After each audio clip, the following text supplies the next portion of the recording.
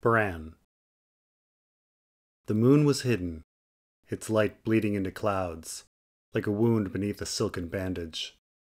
Snow whirled atop windswept fields of white, gusts driving the flakes aloft over and over. The forest grew thick with hoarfrost and icicles, and between its trees, corpses kept their steadfast vigil.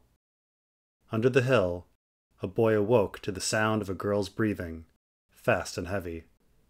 Hodor lit a torch in the darkness, and flickering light revealed a grim and familiar face. It had been worn by Mira Reed for... how long? Time was lost to Bran, like so much else. Day was night beneath the earth. Waking was dreaming within the tree. As he sat up, eyes adjusting to the light, he recognized the cloak in her hand. Is that his? Mira nodded, beads of sweat falling from her reddened brow. It was in a tunnel, an hour north. I think it was north. Bran couldn't remember the last time she'd spoken so many words to him. That's good, isn't it? He tried to sound sure for her. Jojen is still here. He wouldn't have left without his cloak. Good? Mira let out a short breath, bitter tears welling in her eyes. Tell me, why did he leave his cloak there? Where did he go without it? Where is he? Her voice echoed through the passages. Bran shifted on his bed of furs, feeling a strain in his shoulders. She blames me. He hated seeing the pain in Mira's face. It made him think of his father, of what he'd felt for him, even before the Raven came. Most like he got lost in the tunnels. There are so many, and even you get turned around in them sometimes. Now that we've got that fur, we can give it to Summer, and perhaps he can find the scent. He had tried, in Summer's skin, to track Jojen down before, but the caves did queer things to smells. Most of the tunnels held only the common odors of dirt and stone, but some reeked powerfully of night soil and rot, covering all else. Then there were the other smells, the ones he couldn't account for. In one passage, Bran was certain he'd caught the whiff of fish and salt air. In another, the stink of apples and cider. And there was one burrow where the same aroma that had always trailed Septon's shale rose up out of a deep shaft, where water trickled down into the earth. But the wolf never scented Jojen. No. Mira's eyes went to her feet. I'd rather search alone. She always said that when Bran offered his help. He guessed she didn't want anyone to see her cry. But the ravens heard. It was well and good that she should cry. She was a girl. Bran was almost a man grown. He needed to be strong. We'll find Jojen. We will, he said. He didn't know what else to say. There's more. She shook her head as if to free herself from the sorrow. Near the cloak I found... With a sidelong look into the darkness, she unwrapped the furs for Bran to see. It was a sword. A simple thing at first glance, with its hilt and scabbard and belt all black as pitch. Once Mira slid the blade from its leather, though, he could see it was much more than that. It glimmered and shone in the torchlight, 1,000 smoky ripples of silver and midnight, swirling from grip to point. Ice! He gasped. Yet it was not. His father's greatsword was twice as long or longer, and wide enough for 3 fullers, whereas this sword bore only 1. Besides, he had taken his sword south, where Joffrey had killed him and stolen it. Perhaps Robb had won it back by now. There aren't many of these in the world. Mira brought the blade closer. The hilt. See? It's dragonbone. Do you know any blade with a dragonbone hilt? Bran thought back to all the stories he'd heard around the hearth at Winterfell. Aemon the Dragon Knight, maybe, he said at last. He had a sword called Dark Sister, with a shiny black hilt. He and Sansa had liked old Nan's tales about the Dragon Knight, but Arya always wanted to hear the older ones, about girls who fought with swords. Long before the Valyrian blade had belonged to the Knight of Tears, Queen Visenya herself had wielded it in battle. Dark Sister, aye. She looked down its length. And after the Dragon Knight, who got the sword next? The stories were coming back to him. Aemon was one of the most famous knights ever to serve the Kingsguard. He had defeated Cregan Stark in a duel, helped the young dragon conquer Dorne, defended the queen in a trial by combat. Died, finally, while protecting the king from assassins' blades. Afterward, the sword was given to... I don't know, he admitted. I do. Brynden Rivers, she said darkly. An evil man. Aegon the Fat One was his father, but he was bastard-born with no claim to the throne, so he used his magic to stir up a rebellion, and even brought a plague to Westeros, all so he could rule his hand. He killed thousands, Bran. Thousands. Bloodraven. Bran had had his suspicions ever since the Greenseer had told him his given name. I remember now. The sorcerer's tale was another one old Nan told by the hearth. Brynden Rivers was born with the god's curse, which left him as pale as the dead. Where his heart should have been, there was only a shard of ice, and so he craved the blood of his kin to warm his own. He laughed as he rained down arrows upon his brother Daemon, and upon his eldest sons, a blood sacrifice on the Redgrass field. But he wouldn't be sated until he struck down all the younger boys as well. The final nephew proved elusive, so Rivers invited him to a great council, with promises of safe passage. As he ate the bread and salt, Brynden unsheathed his sword and beheaded him, right there in the Red Keep. He must have used that very blade in Mira's hand, Bran realized, a chill creeping down his spine. She already knew the story's ending, but he said it anyway. The king sent Bloodraven to the Wall, but he deserted. Old Nan said he went to live amongst the wildlings, siring clans of cannibals and necromancers. Had he outlived his children then? His grandchildren? Just how old was he? This is all a trap, Mira spat. I see now that it always was. Bloodraven sent the green dreams to Jojen, and to you, to lure us here. Whatever that man has to teach you, it isn't worth the learning. She sheathed the sword. Bran, if we stay here, he'll kill me. And Hodor and Summer, he'll kill all of us. More skulls for his collection. But not you. For you, it's even worse than death. You'll be trapped in that tree with him, with no escape forever. Forever. The word was enough to frighten him. He wouldn't want to go on like that, when everyone else he knew was gone. And Mira, how would it feel to still remember her face, her voice, as the years went by and by? A werewood will live forever, the Greenseer had told him. Did the trees ever forget? Could they? Had they ever wanted to? You want to leave? As soon as I find my brother. Come with us, Bran. We'll take you to Winterfell, where your family's waiting, thinking of their missing boy. Don't you miss your mother? Your brothers, your sisters? He did desperately. But my dreams are lies, false visions, all of them tricks to bring you here for his dark magics. Don't you see it yet? False visions. He wanted more than anything to believe that's what they were. Those dreams he dreamt of Robb, of Greywind, and of his mother. We can't leave. The dead wait at the mouth of the cave. Cold Hand said there was a back door, 3 leagues north.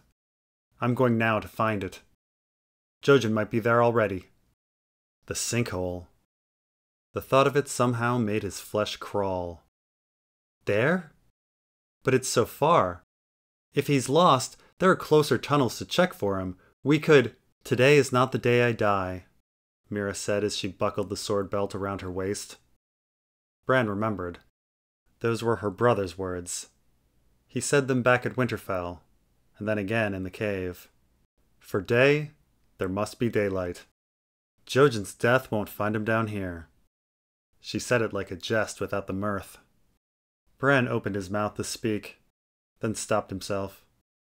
Even before they left Winterfell, Mira had always said Jojen's green dreams were mere warnings, futures that might never come to be, and just now she had called them all lies. Yet here she was, pinning her hope upon one. For Jojen. Bran knew what she was feeling. He had a brother too. He wanted to let her know he understood. To be her friend, share her pain, hold her, if it would help, even a little. But the sinkhole. He remembered the burrow he found with the trickle of water, the one to the north. The caves do queer things to smells, Bran had told himself. But deep down, he'd known there was something evil about the place. He'd turned back the moment he'd felt it. He wanted to warn her of the danger, to keep her here with him. Anything but to venture down that path. I turned back. Mira won't. I think... What is it? She looked so tired, so sad. He had to be brave. I think I know the way. Summer can lead you there. The skinny girl and the gaunt wolf found the passage just where he remembered it. He paused. Last time he hadn't stepped beyond this point, yet the stink of his urine reached him from farther in, clear as if he'd marked the whole tunnel 1,000 times before. There were man smells too. Strong ones, from many men. But not Jojen, Hodor, Mira, and me. He padded forward into the tunnel's stream on the trail of his own scent. At his heels, his packmate followed with sloshing steps, fire in her paw and man-claw by her side. Out of the darkness ahead came a light wind, cold upon his wet nose. He sniffed at it, the reek of urine and men growing stronger with every step, until he caught something else. He stopped and growled, hair bristling. Keep going, Summer. On wary paws, they began again. Farther and farther they stalked, over stones and boulders, the tunnels snaking back and forth, thinning, widening, then thinning again. The water grew colder until his claws tapped against ice, a thick crust with water flowing deep beneath. It all felt familiar. Sweat and fur, urine and blood, cold and death. The wolf was beginning to tire when the gloom of the tunnel finally reached an end. There within the earth was a man-rock, tall as a bear. It was shaped like the moon, but black and shiny, like still water at night. The girl looked closely at the stone, then touched it. He sniffed it too, but it didn't have the smell of rock. It smelled of ash and man. Is that the door? The girl pressed her paws against the middle of the man-rock, and it fell back with a groan. A hole of whiteness yawned open behind it. They padded through together. Within they found a den of ice. Frozen fangs rose up from the ground, some as high as the girl's neck. An icy cliff loomed up above them. It was very tall, higher even than the icy cliff he'd seen before. Far above, he could make out the dull light of a gray sky. The girl set her fire down and started clambering up the ice like a squirrel up a tree. He tried to follow, but only slipped. His paws were not like hers. She found holes and crevices in the ice that he could not. He sat and waited, and soon enough she came back down, panting from exertion. The girl circled the den, walking between the ice teeth. "Jojen!" she howled. "Jojen!" A call of mourning, he knew. He had lost a sister as well, and a brother. He howled with her. Then his ears pricked up. There was another howl. Her brother? No, someone else. "Hodor! Jojen!" the girl wailed on. She couldn't hear it. "Hodor!" The direwolf bared his teeth. The sound was coming from the man-rock. The mouth was calling out a word. "Hodor!" The voice was deafening. Nothing could be heard beside it. 3 leagues away, Bran opened his eyes with a start. He was shaking. But the big stable boy leaning over him had only jiggled his shoulders, with hands as gentle as he could make them. His voice was soft. So soft. "Hodor. Hodor. Hodor. Hodor. Hodor. Hodor." When Hodor withdrew, Bran saw the singer behind him, perched on an outcrop of rock. She held a torch before her, a branch covered in burning moss. "You must wake," Leaf said. "It is time for the next lesson." There was no use protesting. She had never brooked refusal. The Greenseer had much to teach him, she said, and little time enough. There'd been so many of these lessons already that he'd lost count. He no longer needed that queer paste. He'd learned to peer into the roots of that ancient tree and glimpse the past all on his own. Many eyes of many heart trees had been his. The last hearth's thick weirwood, wide as a castle gate. The sickly one in Torrens Square, which moaned in the wind as if a limb were soon to fall. The gnarled and twisted Dreadfort tree, with its gashes and scars. More oft than not, though, his eyes gazed out at the godswood of his own memories. Winterfell's. He saw his family there, as they had been long ago. His father praying, Robb racing Jon through the water, Theon kissing a girl in the shade. He saw Vayan Poole on his solitary walks, Maester Luwin studying the leaves. He saw Hal and Jory and Beth. He even saw himself now and again, climbing through the trees on two good legs. They never heard him, no matter how he pleaded. Bran wished only to stay there with them for a day, an hour, but the gods were cruel. The dreams would always turn and change, slipping into older memories from when the tree was younger. He would see the Starks of old, the ones from the crypts, their faces flesh instead of stone. Then came men so ancient they had no statues. So many of them were named Brandon, like him. They would visit the tree alone and with their families. He saw their prayers, their weddings, their sacrifices. Those dreams were the worst. He could always taste them. But now, as Hodor set him upon his weirwood throne, Bran only thought of Meera, pouring out her grief into a frozen pit. Let me see beyond the trees today. Let me see her and hear her crying. If nothing else, someone should listen. He slipped into the roots and found himself not in the sinkhole, but in an unfamiliar weirwood. At least he'd claimed a new pair of eyes. Those eyes looked out on the ocean.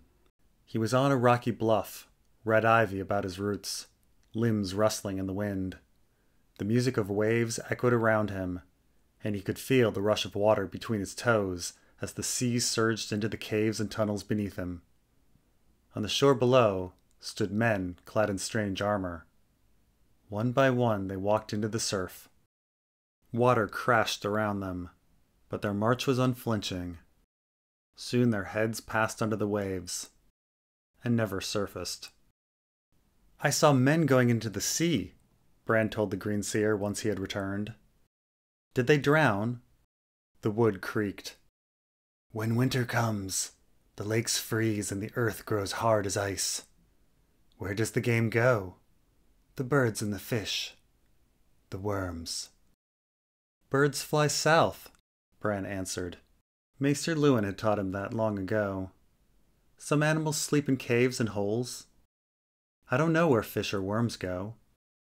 Do they die?" The tree shook with ghostly laughter. "They do not die. Deep down within the earth, the lakes, the sea, the animals find refuge from the cold. There they wait." Bran did not know what that had to do with the men he'd seen. Meera and Summer returned that night. They had not found Jojen. "The sinkhole is not a way out," Meera said sullenly. "It's all ice. I could make it alone, but not with Jojen. That much weight would bring a sheet crashing down. We'd fall below and die." "Die?" A raven squawked. The thing was hidden somewhere in the gloom around them. "Die! Die!" The torch soon burned out. Bran sat in the darkness and listened to Meera crying. This much he could do without the tree. The moon was hidden, a gash in the sky shrouded by clouds, steeped in light. The forest stood deathly still. Summer's pack, spare and hungry, prowled the surface for dead game. The singers in their caves below dreamed on tangled thrones. Beneath their blanket of snow, corpses only stirred. All seemed frozen, waiting. Bran was not a worm, he decided. The day had come to ask the Greenseer who he was. "The singers love a villain," the withered man whispered. I was that." "Then all those people. In the tales you killed—" "Half the tales are lies," said Lord Bloodraven. "But no more than half. I was not the monster from the songs, yet still a monster. And all the good I did the realm was worked through evil. The kingdom needed a man who would do what others would not. If it cost one bastard's honor, the price came cheap." Bran shook his head. He tried to imagine himself raining arrows down on Rickon, or going to war against Robb, or executing Jon Snow. He couldn't do it. What good could it do the realm to kill your brothers? Your own kin? "My kin. Daemon. When I retrace the years, I always begin at Daemon's face. I see the laugh lines on his cheeks, hear him tell me the way to hold a sword, feel him guide my arms as I draw my first bow. I loved him, and yet—" His voice trailed off. Then the Greenseer looked at Bran, his one eye shining. "Daemon was his mother's son, and he knew he had the blood. Dragonfire, that was his dream, and the world's nightmare." Dragons? Bran thought of old Nan. She'd smelled them when the comet crossed the sky. He wondered what dragons smelled like. Then he thought of Osha's words. "Blood and fire, boy, and nothing sweet. The world has a balance, and guardians to keep it," the old man went on after a rasping breath. "The singers know this truth, and sensed in me a kindred spirit. My dark deeds brought me to the wall, but it was a song that bade me pass beyond. A melody of dreams. Green dreams. When the Lord Commander slept, the dreamer heard the music. It beckoned me for years before, at last, I followed. Followed it here, to this cave." The Lord gave a wistful smile. "And here I remain, watching, dreaming, guarding. From the day you were born, Brandon Stark, I have known that you could do the same, could shed your skin and join me in the trees, to preserve this earth as my apprentice. So I spun a song of root and leaf, from the very chords the singers used to call me here. My retainer did the rest." Retainer? Does he mean Cold Hands? Bloodraven cackled. "His true name was Rivers, the same as mine. That curse made brothers of us, in a way. Sir Thomas was once a man, my dear friend. We fought together on the Redgrass Field that sweltering summer. We were scarce more than boys. He accompanied me to court, then into exile as one of my raven's teeth." "Is he dead?" "Oh yes, long so." "And you brought him back?" Bran saw his father's face once more. Will I be able to do that?" "No, Bran," Lord Brynden said quietly. "No one ever comes back. Not truly. When Thomas died, they brought him to my side beneath the earth, and I wept. My body was as frail as winter leaves. I could not even reach out a hand to touch him. Yet as I grieved, his eyes fluttered open and met mine once more. The moment's joy soon curdled in my heart, for where death has taken root, life may never flourish. The flesh moves, the mouth speaks, but the mind is but a shadow. I have looked within him, Bran. There is naught but ash in that hearth where a fire once blazed bright. My love makes him lumber, or else it's my mourning, but the revenant is not Thomas." The breath he took came slowly to him. It is a husk with no cob beneath, the dimmest memory of a harvest long past. I can no longer recall the taste of sweet corn, nor the sound of my night's laughter. And yet my sorrow lingers still, and so does he. Corn? Perhaps Bran should have felt pity for the green seer. Instead, he found himself thinking of the harvest feast at Winterfell. Apples and onions, venison pies and peppered boars, beets and turnips. His mouth watered. Jojen and Mira had been there. He had sent them mutton chops and beef and barley stew. Mira had even smiled at him. Her smile was beautiful, he remembered. Then there were those queer oaths they'd spoken. I swear it by earth and water. I swear it by bronze and iron. What had that meant? Jojen thought his green dreams came from the old gods, since they foretold the future. But this god, he only peered into the past, an endless memory of what he'd lost. He couldn't see the future. He was just a sad man in a tree. Jojen, Bran said. Did you send him dreams as well? The boy from the Crannogs. A long moment passed. No, not him. There is power in his blood, as there was in your Lord Father's and your Lady Mother's. A star may shine bright, yet it will never be the sun. The boy is your companion, and he is welcome here. But it was you I summoned, Brandon Stark, my child of bat and wolf. Only you. But Jojen's green dreams. Bran felt dizzy. The crow, you had him come to me. You told him of the crypts, the night fort. Without his dreams, I would have never found you. There was a wheeze, then a dry cough, low and terrible. I sent Thomas to where you were, Bran. I thought you would find your way to Castle Black, but the night fort served. Know that I did not summon you to this cave lightly. I have dire need of you, and you of me. My eyes have grown dim, and my skin to bark. Soil is my bread, and my heart pumps sap. Yet someone must direct the course of man. Keep them on the straight path. Hew down the shoots that block it. It must be you, Bran. I have much and more to teach you still. If you would have me as a crow, I was, and I am. The rags I wear are still black. I am a brother of the Night's Watch. Lord Commander still, in a way, and you my steward. For this night, and all the nights to come. Forever. When Hodor returned him to his bed, Bran did not lie down at once. Instead, he sat and thought of Jojen. He had been his friend, his first real friend, and he missed him. Mira had been so much in his thoughts that he'd forgotten how dear Jojen was to him, too. It wasn't fair. There were too many things he still wanted to ask the wise boy, the little grandfather. Too many of his stories were still unfinished. Bran wanted to hear him talk about Greywater Watch, and his father Howland, and the Isle of Faces, and the tourney at Harrenhal.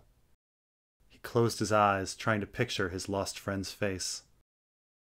But then a different boy was before him, 5 moonlit towers looming up above. Bran's eyes went wide. A boy? That was no boy. Arya! Bran yelled in recognition, but it was the murmur of a breeze. She could not hear him. Is this... now? His sister's hair was cut short, but there was no doubting it was her kneeling among the pale roots. She held a broomstick as if it were a blade. Her face was very sad. Bran shook his limbs with all his strength. The leaves swayed, but nothing else. A wound ached upon his neck. Tell me what to do, you gods. She had been crying. Help me! Bran screamed as loud as he could. It was a whisper, if that. His sister only stared at him through shiny eyes as his branches creaked in the wind. In the distance, a crow screamed. Its howl was long and deep and eerie, almost wolfish. Arya looked off into the night, startled. Slowly, her gaze returned to Bran's face. They were not alone. There was a bird somewhere nearby as well. Bran could feel it. Then it spoke. When the snows fall and the white winds blow, the lone wolf dies, but the pack survives. But there is no pack. she said softly. There is, Bran insisted. I'm here! His neck burned. His sister melted away, leaving no one. Beneath the blackened towers, seasons raced past, and night became day. The shield is mine, said a girl's voice, defiant. Though he could not see her, she must have been behind him. Do you have evidence it's not? The knight rode like a valeman, answered a man, stern and somber. Does your brother wish to wake the dragon? The girl laughed. From what I've read, they don't wake easy. The man walked slowly over the tree's roots. What have you read? Bran tried to turn around, but his trunk stayed firm, the wood unyielding. He could feel blood oozing painfully from his neck. He wanted to cry. He wanted his sister back. Beneath the blackened towers, seasons raced past, and day became night. To me! It was a woman with auburn hair standing before him in the gloom. Sansa? A cloak of silver and gold parted over her swollen belly. A great black shade swooped screeching to the earth. When it stood beside the woman, it wore its own cloak, all of black. Then it turned toward Bran to show a face covered in fur, with eyes as black as jet. The weirwood shuddered, knocking leaves from his branches. Beneath the blackened towers, seasons raced past, and night became day. A man stood before him, silver-haired and hard-eyed. In his hand he held a blade. Mira's blade. No, don't! Bran yelled. The wind whispered. Don't look away, a voice said. Father will know if you do. He couldn't. The silver man swung furiously at Bran's neck. A thud sounded, and Bran rustled with a spasm of pain. His roots tensed, his branches shook. He moaned in agony. His eyes wept red tears.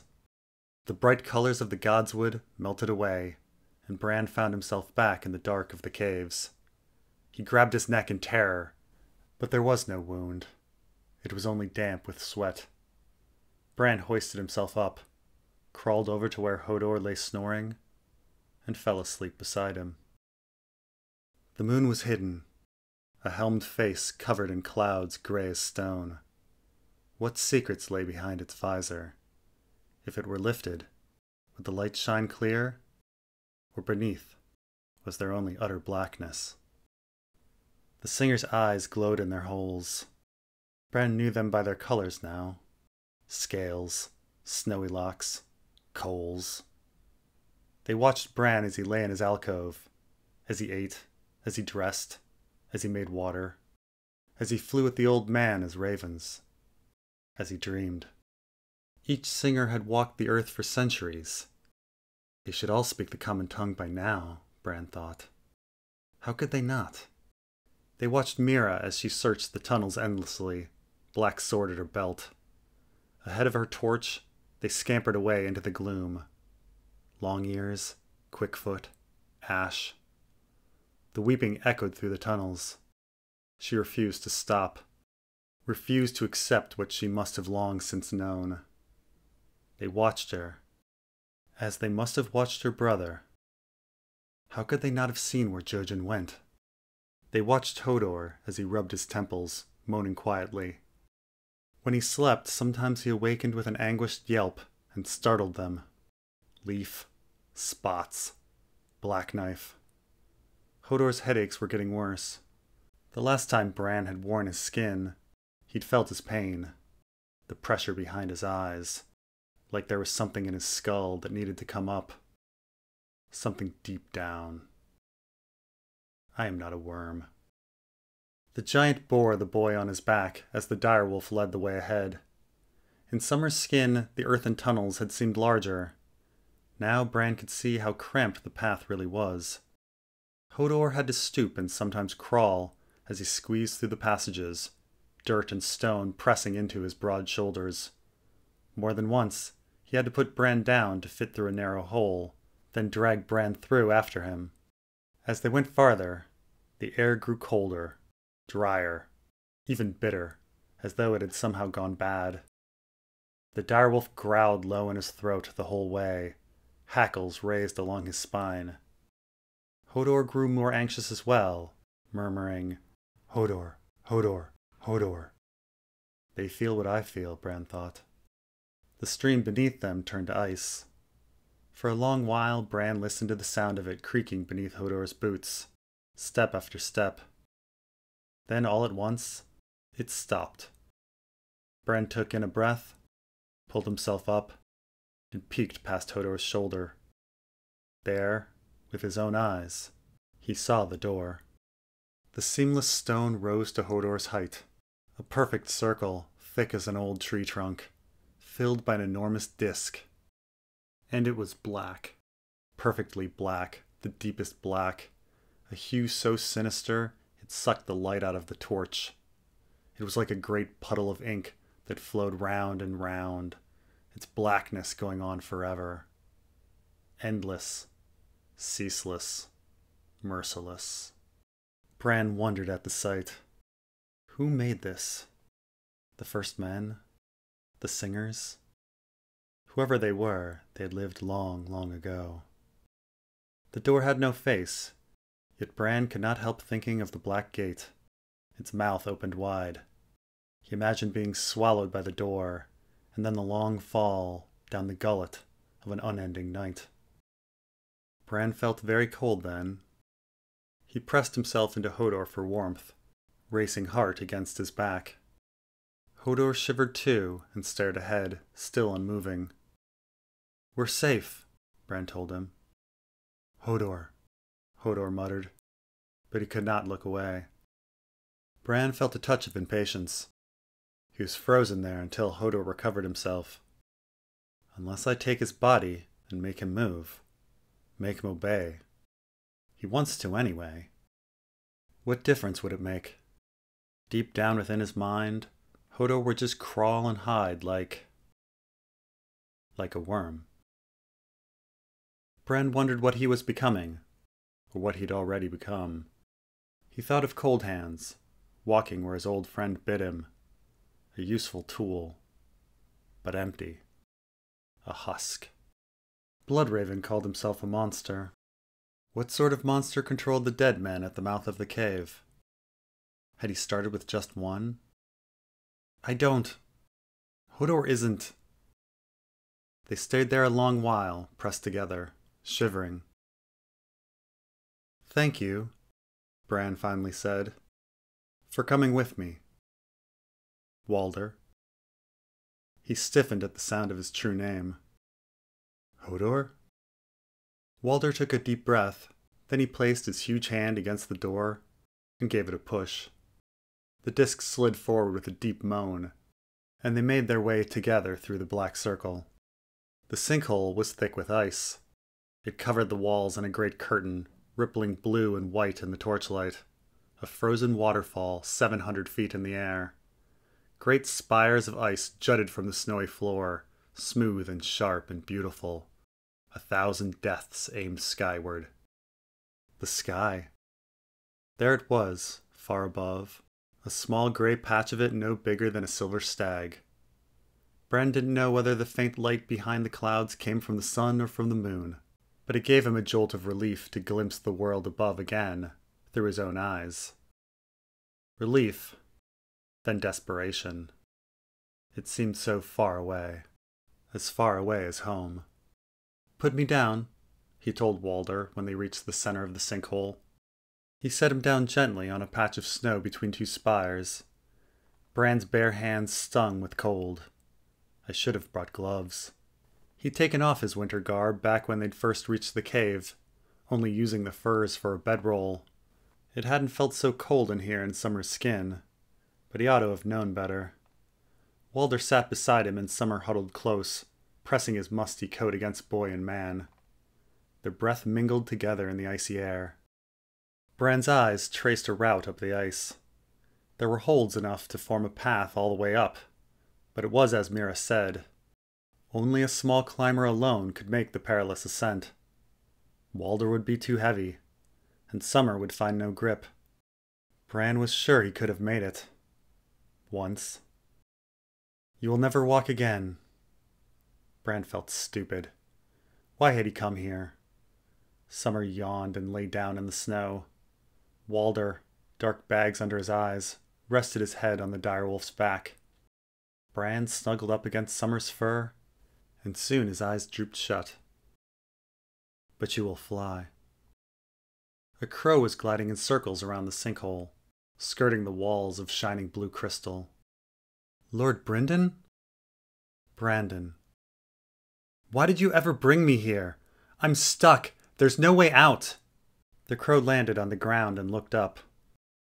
Then fly. Stop saying that! I've flown. I slipped into a raven and I flew. It's not enough. I want to go home. The raven flew. You sat in a tree. Coming north was a mistake. I should have gone south to find my mother. Maybe she and Rob. You did. They still died. They're not dead! Bran screamed, boiling over with helpless fury, tears streaming down his cheeks. You don't know that! I told you before. The answer is flying, not crying. The crow stared at Bran, its third eye black and rheumy. Bran saw his own reflection in it. The crow flopped once, then looked to its right. Bran's gaze followed. They were not alone. A pair of deep blue eyes stared back at Bran.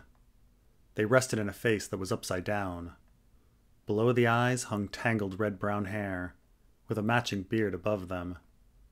The face belonged to a body impaled on a blade of ice. A gelid trail of blood clung to the corpse's side. As the crow took flight, Bran saw that the man had a companion by his side. Like the first, the other had auburn hair, and an icy spear jutted up through his chest. His head had reached the floor and cracked open. His brains had spilled out and sparkled now with frost. And next to him was another one. The third man was upright, with a spire through his back that sprouted from his throat. He hung like a puppet in a mummer's show, limbs dangling. Bran examined his face. Grim and familiar. He almost looked like Rob, but too old and far too tired. There were dozens more. Each had fallen on his ice spike differently, but they all wore the same look. Not so much fear as exhaustion or determination. Below them, the floor of the sinkhole was a wide pool of their blood, frozen solid. Bran looked down. He was sitting right on it, the warmth of his hand melting the red ice. When he lifted it, his palm had been painted crimson. He turned and saw more bodies behind him. Younger bodies. These weren't men grown, only boys. Most skewered on the ice. Others crushed on the floor. Others still had been torn limb from limb. There were hundreds of them. No, not hundreds. Thousands. The sinkhole was a charnel pit, housing a whole legion of boys, an army of fallen climbers. Piles upon piles of blue-eyed bodies impaled, smashed, ripped apart, preserved by the cold, weariness frozen on each face. The scene stretched out as still as winter. Bran met their stares. He looked from one boy to another, then another, and then another. He turned and turned, but they were all the same. Every one of them had his face.